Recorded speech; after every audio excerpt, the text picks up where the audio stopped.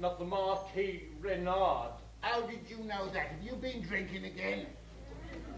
Why did the Marquis come here? Frost, take these ladies to another room. Number 13 is the only one available.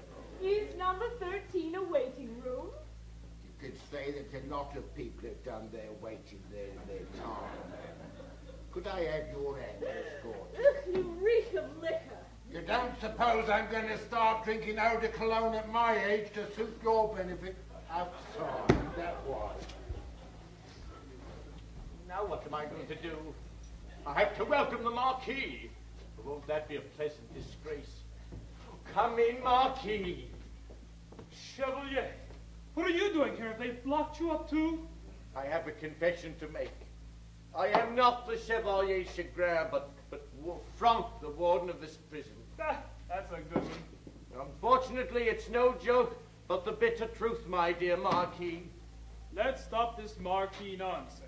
I am Gabriel von Eisenstein, and I've come to spend my 8 days in jail.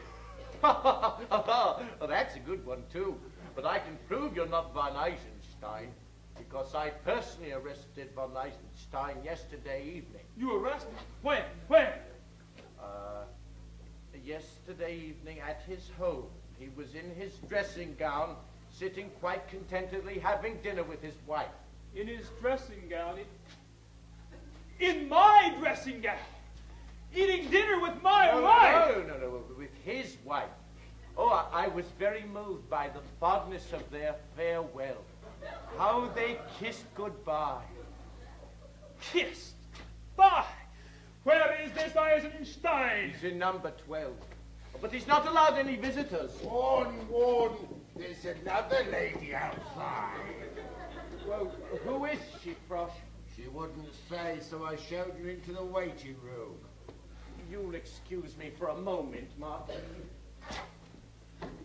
Now, this is most upsetting. I calmly go off to jail, and another man is arrested in my place, while eating dinner in my house with my wife.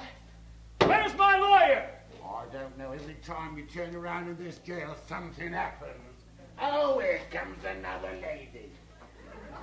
Oh, it ain't no lady. It's Dr. Blink. That was quick. Dr. Blink, you come on in here and I'll get the prisoner Eisenstein from number 12.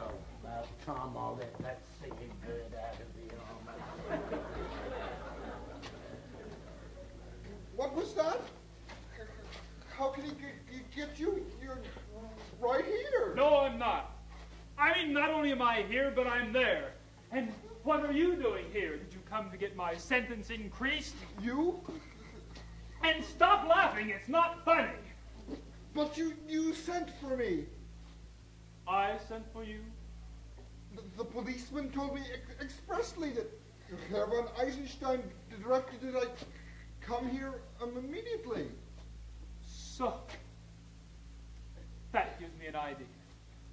You must change places with me so I can cross-examine this impostor.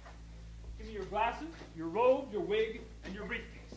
In that disguise, I can take your place and the impostors will be at my mercy. But don't hurry. Here we are, Dr. Blink. Here's a prisoner from number 12. Come on, my cuckoo. But there's no one here. Well, there was a minute ago. Every time you turn around in this jail, something happens. Now, look here. You wait here. Keep your eyes open. And don't run away. I shall return. And as for you, matey, I'm tired of telling you we've got no reservations, so you come on in, because I'm going to get you out of this jail. I must confess that this is all becoming a bit boring.